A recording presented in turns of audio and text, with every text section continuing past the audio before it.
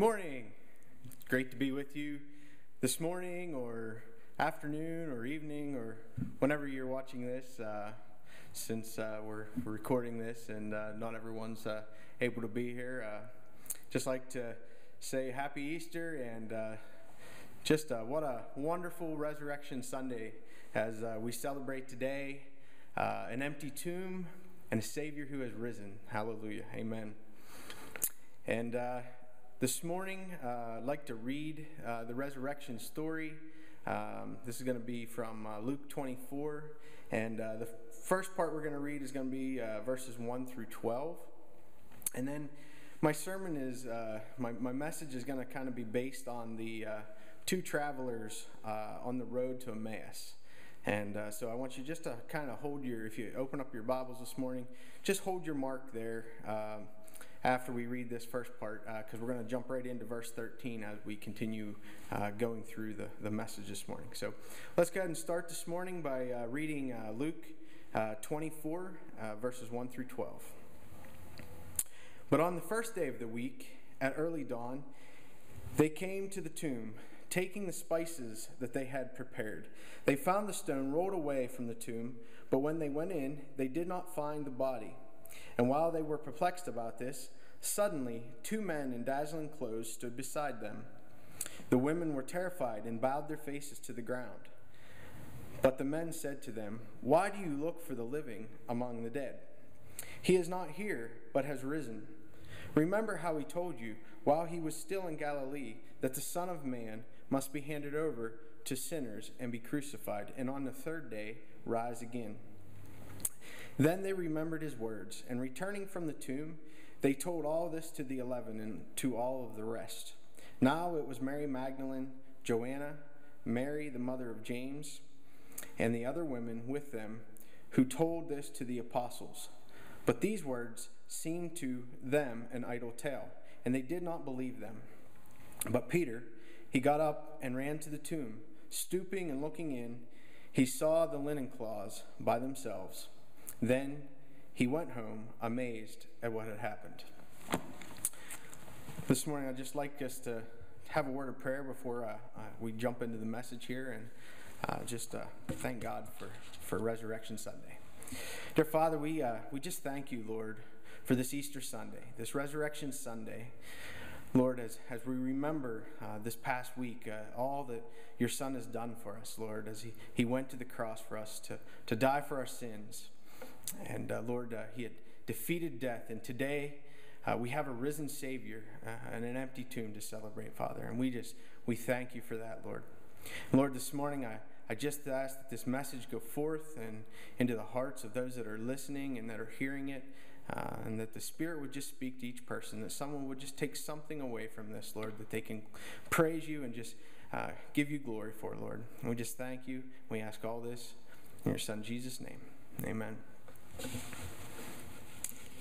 So this morning, I want to talk about, starting in verse 13, is the story of these 2 men that they're on their way to Emmaus. They're leaving Jerusalem, and they're heading away from kind of where all the action is and has taken place. And we see in this story where Jesus kind of just shows up as they're heading back. And I think we can learn some stuff from this story, and we can kind of see some stuff that's taking place, and we can apply them to our lives, and it can give us great hope. And so this morning I have these 3 key points that I want to focus on. And so the first one I want to share with you this morning is he walks with us, okay? And we see in this story how Jesus begins to walk with these men. And Luke 24:15, it says, "While they were talking and discussing, Jesus himself came near and went with them." So they were talking about everything that had happened in Jerusalem. They were talking about all of the stuff that had taken place that week, and how Jesus had gone to the cross, and how he had died. And to them, it just wasn't making 100% sense. They were kind of almost confused about it. And so that's what we see. Now there's things that should have piqued their interest. because they did know that the tomb was empty. Because in their story later on here, they're telling Jesus how they remember that the women came back that morning and told him about this empty tomb, and that these two angels, these two men, had told them that he was alive. And then on top of that, they recall his words about the third day, that he would rise again. And so it's not like these things haven't been hidden from them, that they do remember these things, but yet they don't recognize Jesus. I like to think in hindsight that I would have stuck around, putting myself in their shoes, thinking I wouldn't have left Jerusalem. I would have stayed there.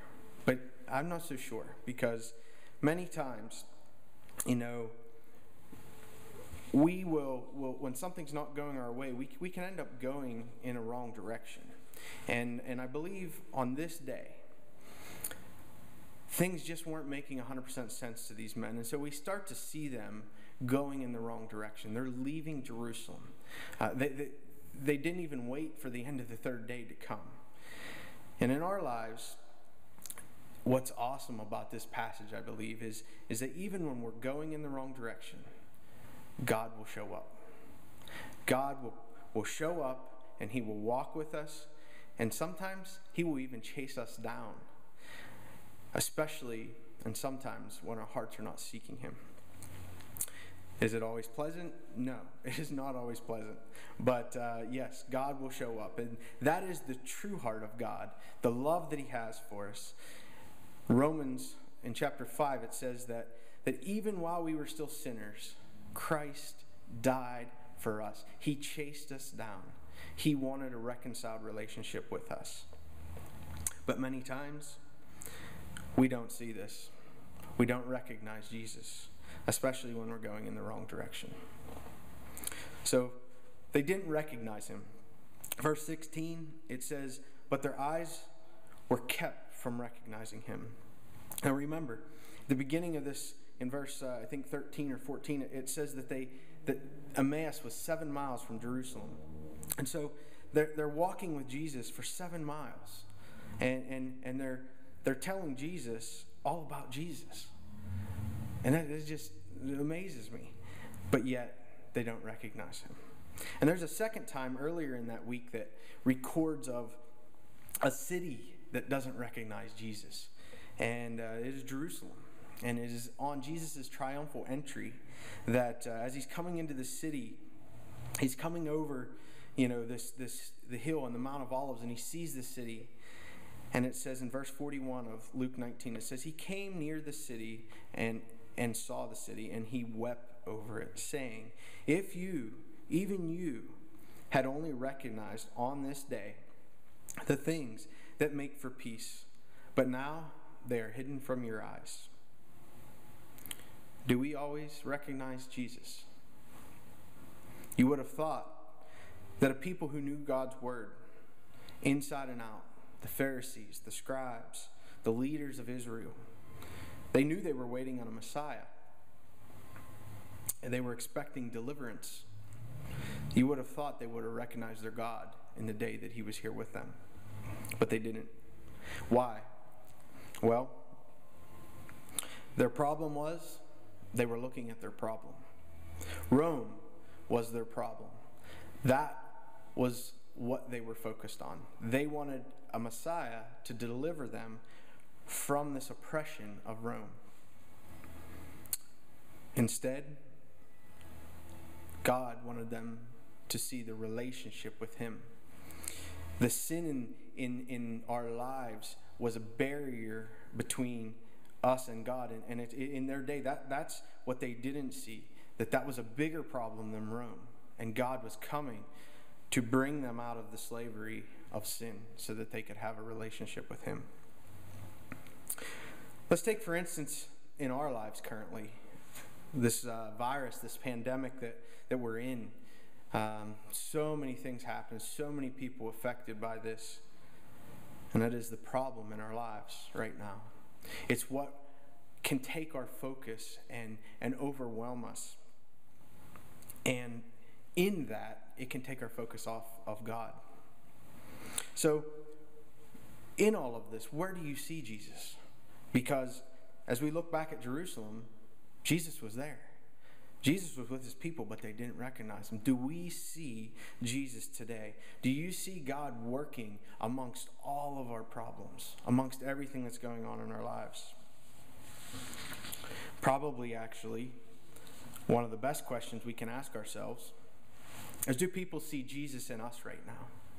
During all that is happening in this world, do they see Jesus in us? His love, his mercy, his kindness, his compassion, all of those attributes that he has. Are people seeing that in us? So the first point I had was Jesus walks with us. And second point I want to pull out today, he reveals himself to us. Now, Jesus wants to show us his heart. Jesus wants us to be just like him. God wants us to be like his son. And he wants to reveal himself to us. But we have a problem. He has to give us a heart change first. Listen to Ezekiel 36:26. A new heart I will give you, and a new spirit I will put within you. And I will remove from your body, the heart of stone, and give you a heart of flesh. God will change our hearts, and he will give us his spirit. For these two men, Jesus had to begin that heart change on the road to Emmaus. And that means they first must recognize their heart condition.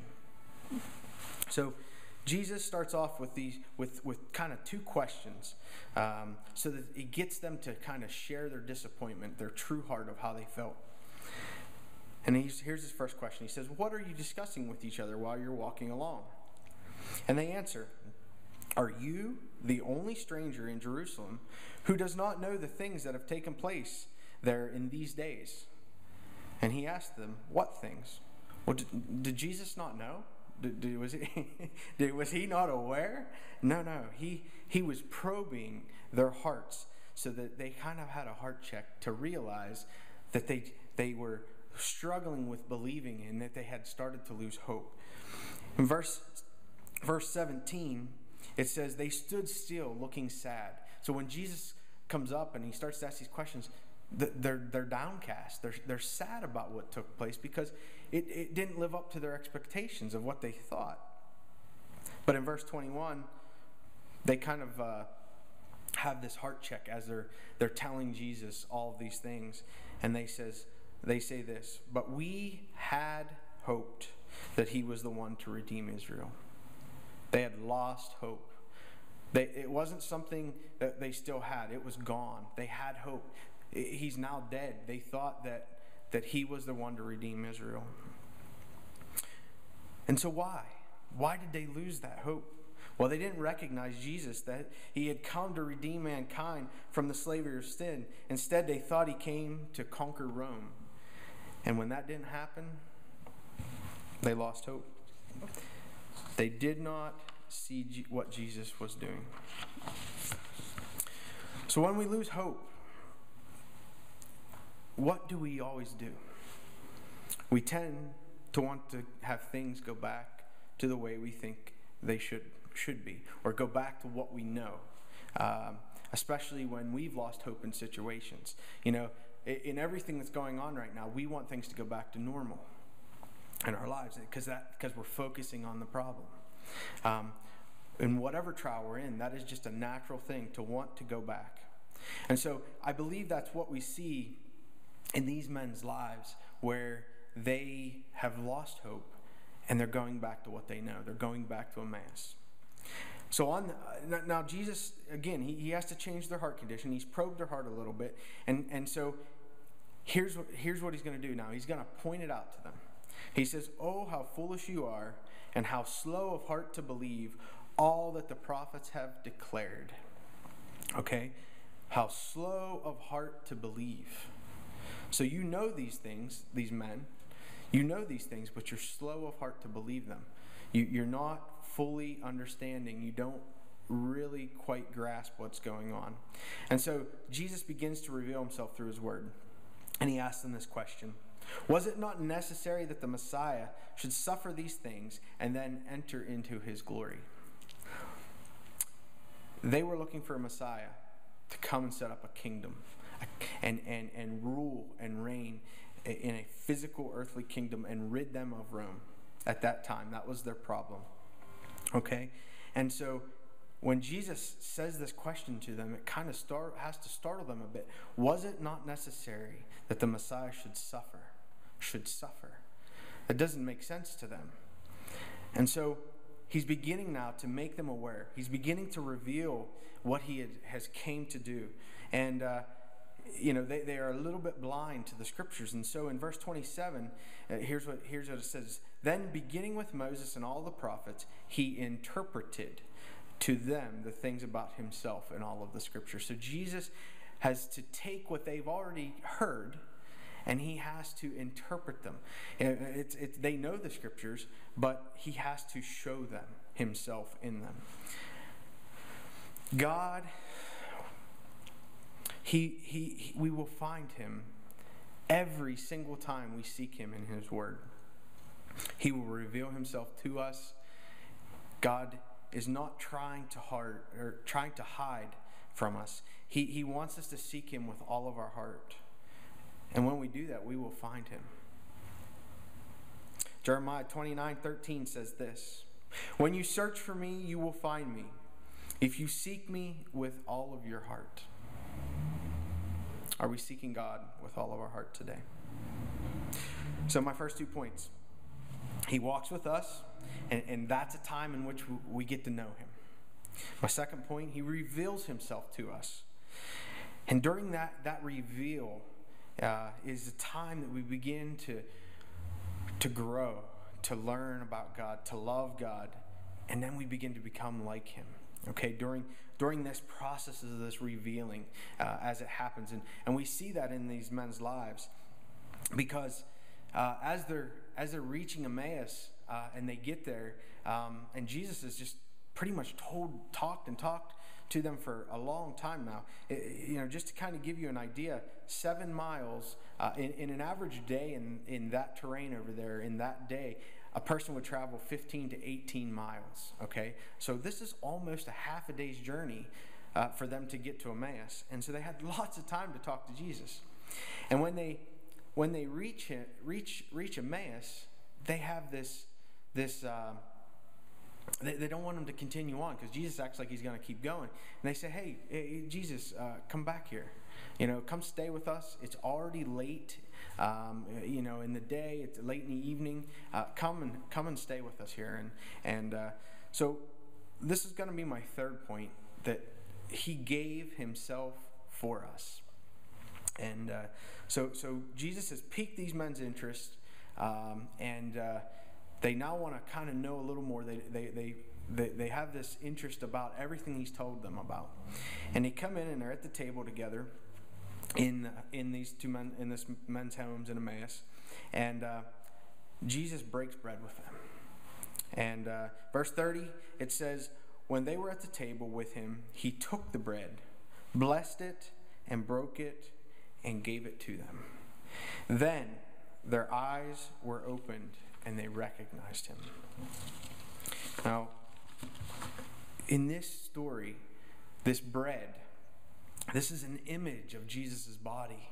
As he breaks this bread at this table, he's showing this image that his body had to be broken for them.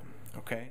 And in John 6:50 and 51, it says this: this is the bread that comes down from heaven, so that one may eat of it and not die.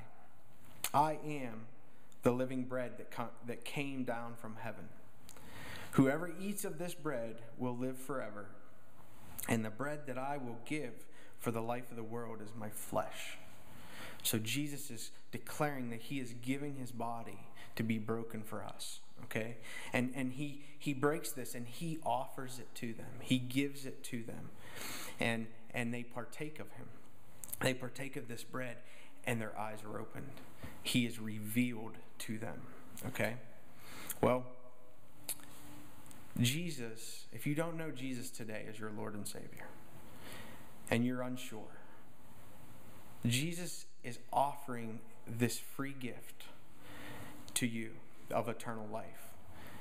He's done all of the work. His body has been broken for you. He has defeated death. He's risen from the grave.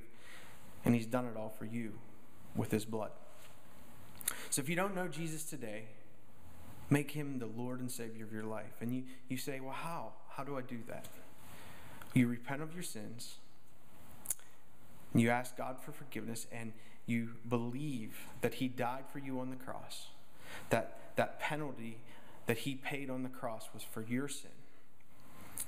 And he has defeated death, and he's risen from the grave, and he's given you eternal life. It's that simple. It's that simple.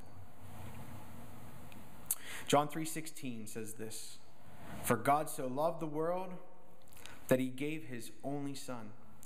He offered him for us, so that everyone who believes in him may not perish, but may have eternal life.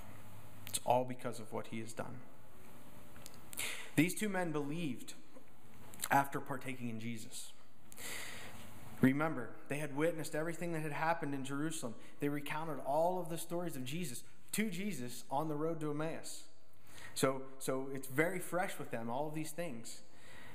But yet they were feeling hopeless.